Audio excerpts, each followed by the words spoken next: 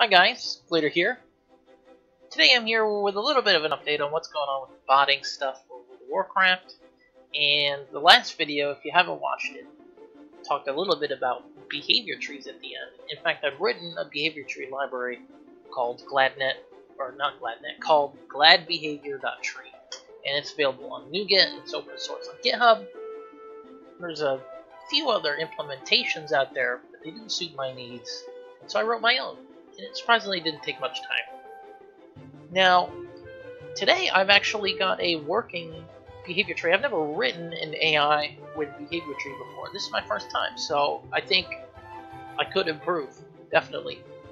But I want to show you guys a simple PvP Frost DK profile that's built with the behavior tree. And it's unfinished, but some of the cooldown usage is done, the targeting and movement branches are done, the damage is done as well. Yeah, so pretty much it doesn't take into account immunities just yet, and it can't really make decisions like what should we do when somebody gets bopped, or if someone cloaks or evasions. But those are some things that can be solved quite easily without introducing significant complexity to your code. And I'm going to go and show you right now what it does right now. It currently does different things depending on how many targets are nearby. So we'll see it do a simple like a AoE rotation here in a second. So we'll go ahead and I've already got the bot running. Go ahead and run, and we'll attack this dummy and see what happens. And just as a heads up, this is ungemmed, unenchanted, relentless gear with a Shadow Morn, just because it's fun. Without even a relic, trinkets and stuff, and some green boots. So you're not going to see amazing numbers, especially in this random spec I put together. Plus, I don't know much about DKs, but I think you'll see that it plays okay. There's some weaknesses where the diseases sometimes drop off, because there's no currently there's no dealing with should we hold off on casting maybe an obliterate or a hungering or howling blast if our diseases might drop. So that's something that can be improved. And you'll see its burst damage is not very high. I'm not sure how high it's supposed to be, to be honest. You'll see that its average DPS is only 3.3k. That's probably low, but again, I might attribute that to the missing gems and chance, items, relic, and bad spec.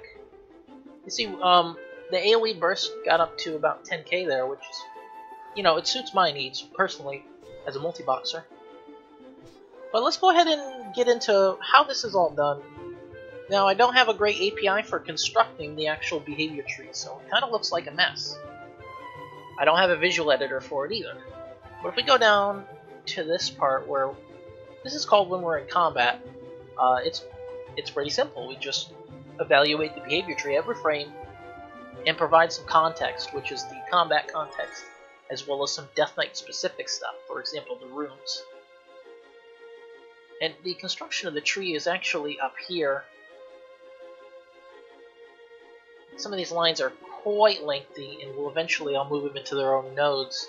As you see down here, we have named nodes. For example, we have a killing machine branch that checks and sees if we've got the killing machine buff, and then if we do, it also checks to see if we've got the rhyme buff, which is for a free reset cooldown howling blast.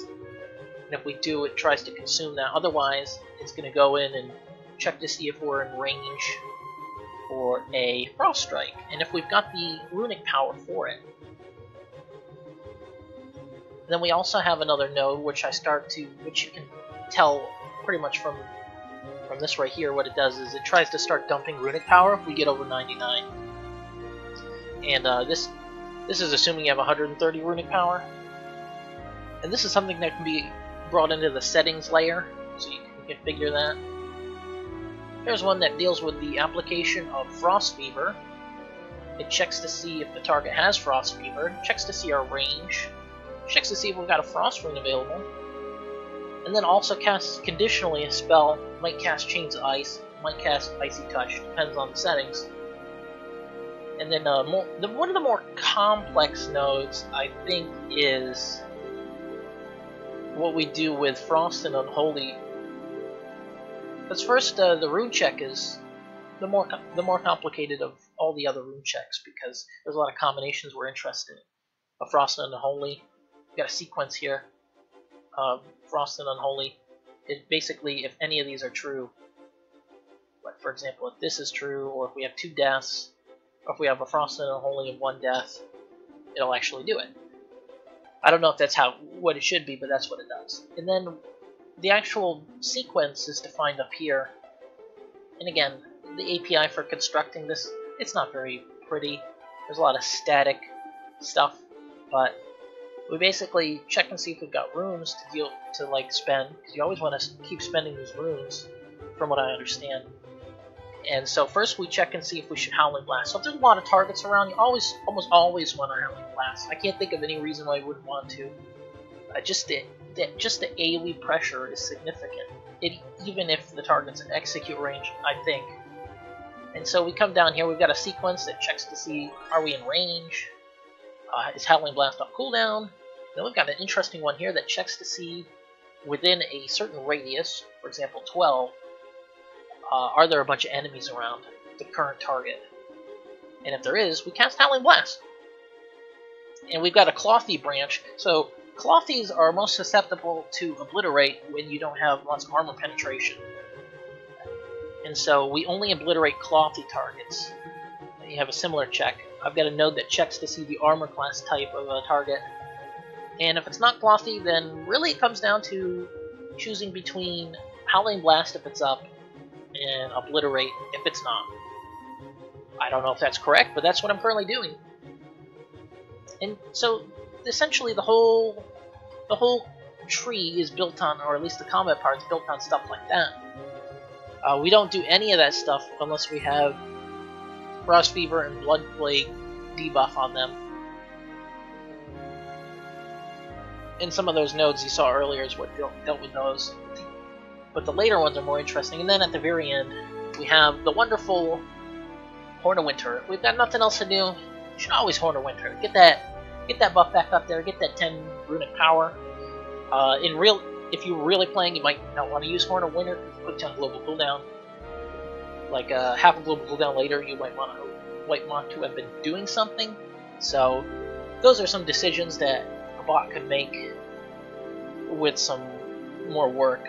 And we also have, which I didn't show, we also have, it'll actually path. So if I stop clicking on this target, and then I click on it, it'll actually path. And if you try to, you can't turn away from the target. Nothing will get you to turn away from the target, no matter how hard you try. And so that's done with our movement branch, which basically checks our distance, tries to move to the target, and once we're there, it will try to face the target, which you can see here. And I'm looking into potentials for target switching immediately, like during Ice Block or Bop. I think target switching automation is going to be critical for competitiveness. You don't want any downtime against the Ice Block, because that's what makes those sorts of cooldowns most useful, is relieving the average pressure you're putting out on a team or against a group of people in a battleground. And it's not so much only to protect the target that it's on, it really helps the other team or player catch up in a battleground with healing. And so you don't want to be caught off guard, you don't want to give them the value of the Ice Block, so you want immediate swaps. And assuming they were in range of the other target, they're going to have diseases up, so the switch is going to be like that. And so that's going to be interesting. But like I said, I got to deal with a lot of immunity stuff. There's a lot of special cases in PvP where you have to worry about immunities. And so I'm going to have to go through, and we'll have to create separate branches for what to do when things are Cloak of Shadow, Evasion, maybe even Shield Wall, Bops, Divine Shield, stuff like that. Also, interrupt and CC breaking needs to be done. You want to be able to Lichborn when someone's casting a fear on you, or maybe when a priest comes close enough to you. That's always scary if you're multi-boxing as a non-shaman. And interrupts as well. You might want to throw out some. Whatchamacallits, that range interrupt. I forget the name of it. It's the one that's got the long range, not mind freeze. You always want to do the mind freeze, so I'm going to be looking in on that because you want to take advantage. You really need to get as much value from your spells in the current environment because everybody's cheating. I know people don't want to hear that, but everyone's scripting at the high level. And these BGs you're playing against, these people, a lot of them are not good. They're cheating. And, well, you have to compete against that. So you have to get the most value, especially if you don't have the best gear. And so yeah, that's what I've been doing. The API for the bot itself hasn't changed much. We're still based on another bot mostly. I haven't had a chance to move away from that. I've just been experimenting and getting a feel for what I can do with this behavior tree library I've written. And it seems that we're able to create lots of reusable generic nodes, which you can see here. You've got lots of, are we in range of the target? Is something off cooldown? Are we below a certain health threshold? And those are sorts of nodes that you can compose together, create branches of behaviors and AI that I think will be useful throughout all other profiles. So a lot of groundwork's been done, a lot of groundwork's been laid to create profiles for other classes, other specs, and PvE as well. So yeah, that's all. I hope it was slightly interesting. I don't really know how good this bot is compared to, or rotation bot is, compared to others that might exist. There's a fundamental lack of information that I want to be accessible. For example, I'd like combat log information so I can make determinations whether or not I should AMS or Icebound. Right now, I'm just judging those by health percentages, and if you were to really be playing, you don't really want to AMS against a warrior. I mean, you might, but it would not exactly hurt.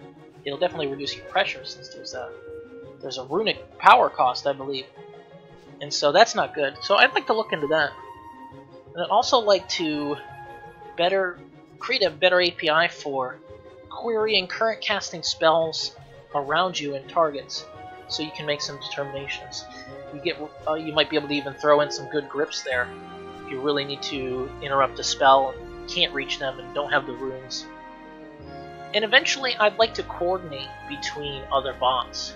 So if you're running multiple bots at once, for example, multi-boxing, I think a leader should be able to publish goals, like publish a goal. Like I'd like for this person to be gripped, and then someone can claim that task if they have grip off cooldown or they have the global cooldown ready or whatever. That's still a goal. There's a lot of goals here long term. Some of the biggest are getting away from being based on another bot, because that's right now what we're on. Even though we've made some gains there, as you can see, this doesn't look like any existing bot, but definitely. And surprisingly, I've got Honor Buddy up here. This video is probably already long enough. I shouldn't go into this, but Honor Buddy is also written in .NET C#, so you see a lot of the stuff they do.